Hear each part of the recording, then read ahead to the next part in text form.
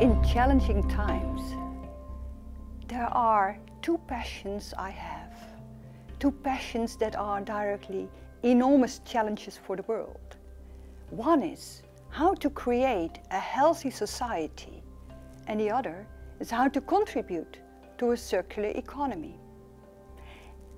In this talk, I will focus on healthy society, and particularly how can companies develop new ways of innovation to unleash the potential that is in companies, in the academic world, with people in villages or in cities, to make healthy society something real. And how do you do that? And for that I will introduce the concept of ecosystems. My name is Annemieke Roobeek. I'm Professor for Strategy and Transformation Management at Nyenrode Business University in the Netherlands, Europe. We are one of the private business schools where sustainability, innovation and new business practices are the core of the matter. Besides my work at Nyenrode as a professor, I'm an entrepreneur, and I have more than 20 years experience in building up networks and also in building up and designing and conceptualizing ecosystems. And with that knowledge and that experience of over more than 2 decades, I think I can give you some more flavor of what these new things are, what these new ways of organizing innovation is, but also why we need them for the challenges ahead. Until now, we see that many companies do their own thing with innovation. Everybody isolated, focusing on one tiny or one important part of the system. But if you take healthy society as a goal, a vision for society, then we also know that there is not one company that is able to do that. That you need collaboration, networking, networks of networks. And that is exactly what ecosystems do.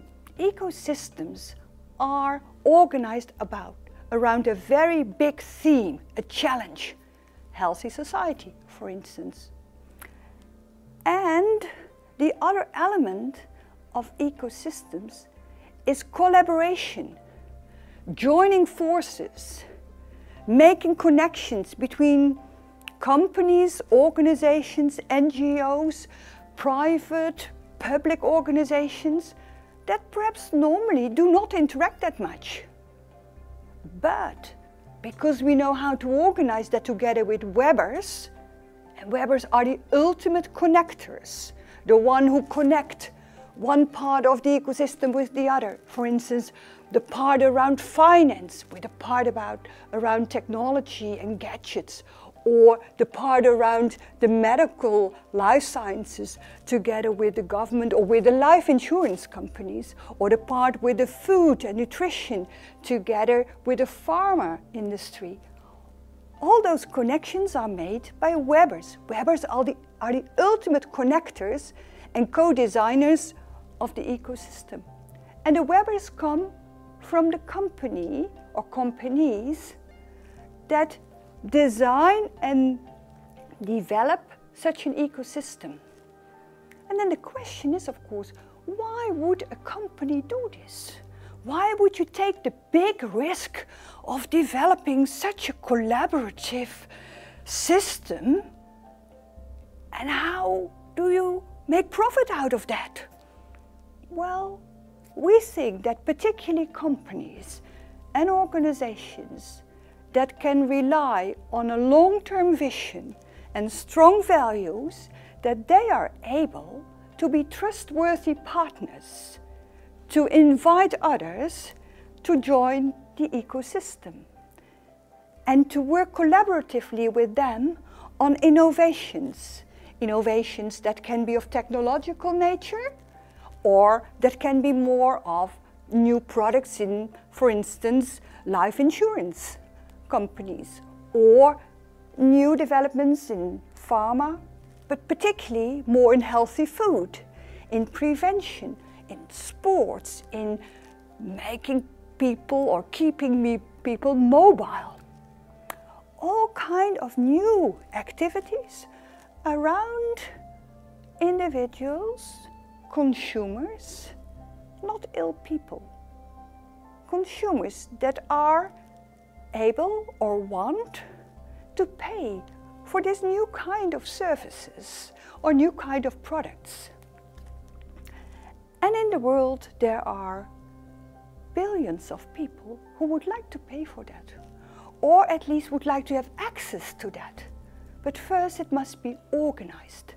And there again come the Webbers, who organize that, who make the connections, and who make possible that a tsunami of innovations come around the corner. And even from very corners where you would not expect it, from serendipity. And also from the obvious, because also you can organize things around health and food and sports, fitness, technology, gadgets, around hospitals, but also around local care. What is needed, where people have been asking for a long time, but because of the lack of connections, was not able to produce or bring forward these innovations. Beside the tsunami of innovations that come out of that ecosystem, there is another hidden treasury. A hidden treasury that is not visible at first sight.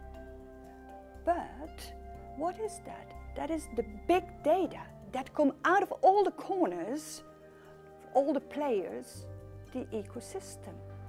And exactly there it's important to see that big data is transforming healthcare, but also all aspects of a healthy living.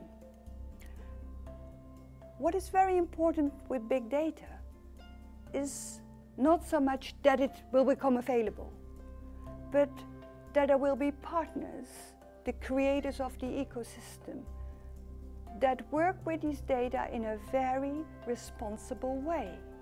And also there, it is important that you realize that if you set up an ecosystem and one of the hidden treasuries is the big data, that you do both in a very responsible way. The collaboration with all the partners, but also the transparency about how you work with the data and how these data can lead to new innovations.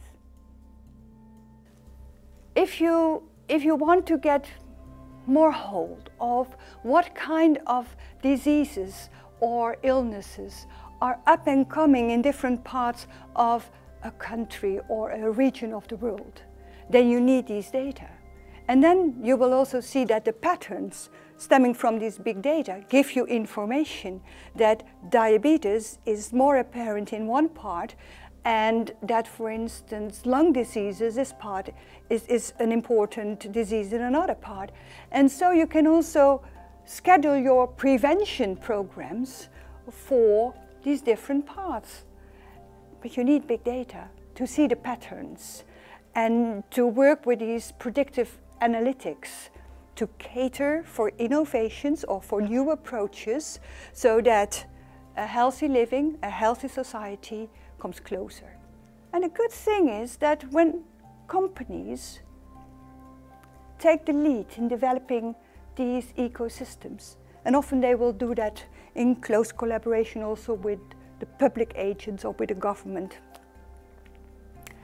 then you will see that not only a new spectrum of services will be brought forward, but also that the society will become much more healthier, and a healthy society is the best solid base for sustainable growth. And that is the other passion of me, the circular economy, but that's for another story. Thank you very much.